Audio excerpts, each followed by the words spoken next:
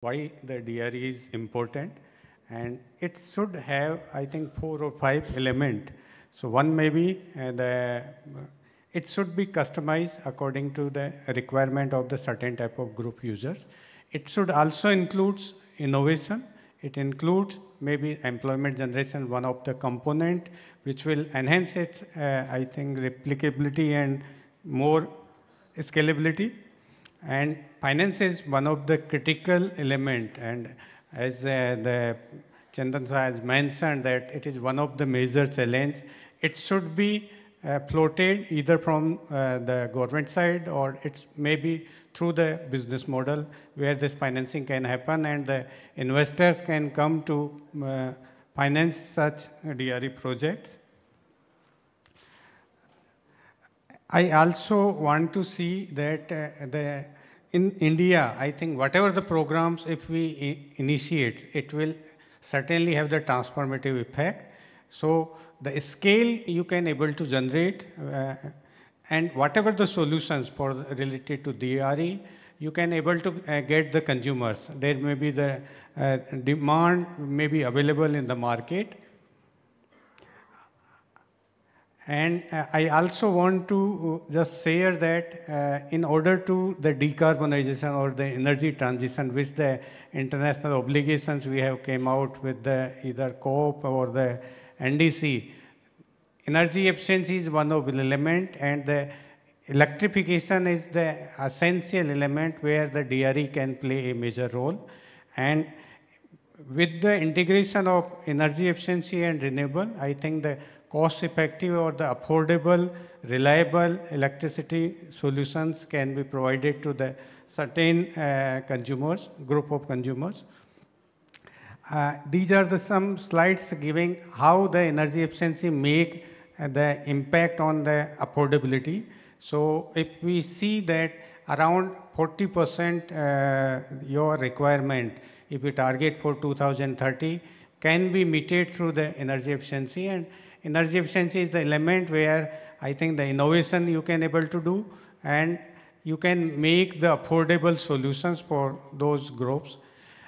Government of India has also have came out the program. One is the lifestyle for the environment and another is the Bureau of Energy Efficiency Carbon Trading Program.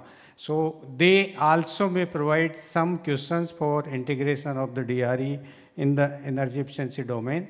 And whatever the CO2 emissions can be avoided, that can be capitalized through the carbon trading market. EESL has came out this DRE initiatives, so with the support of MNRE and with the collaboration with the IIT Bombay, we have executed this 70 lakh solar study lamp scheme.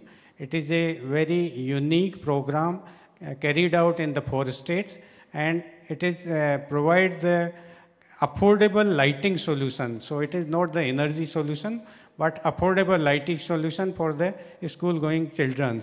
And it has given a very good footprint and the impact. So there came out of around 832 solar shops just because of this program. So the employment generation is very can be integrated, and all these DRE programs should be focused on the employment generation.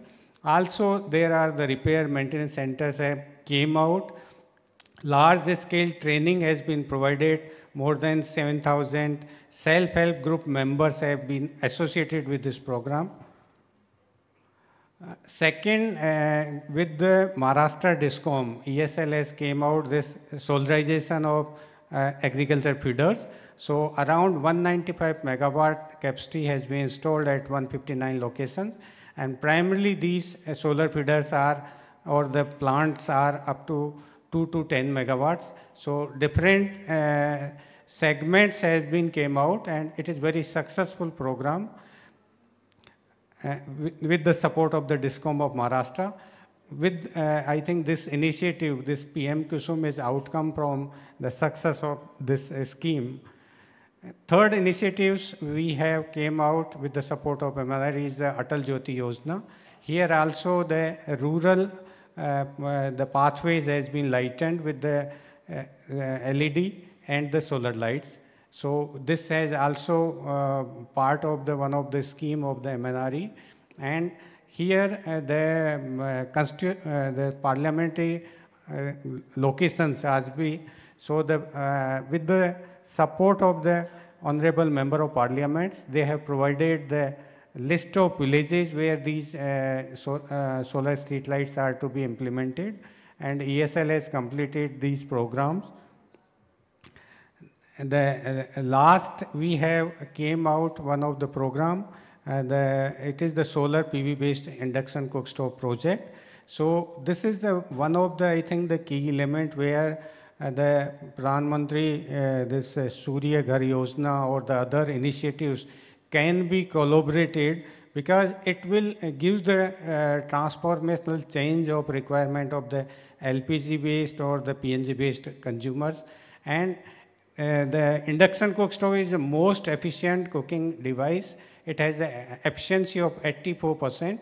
So if it can be integrated with the battery storage and maybe integration with the grid, so this can provide a good maybe solutions where the LPG need can be reduced down, and whatever the subsidy component of which may be currently available for the LPG or PNG consumers, that can be diverted, and it can be a very large scale program can be chalked out.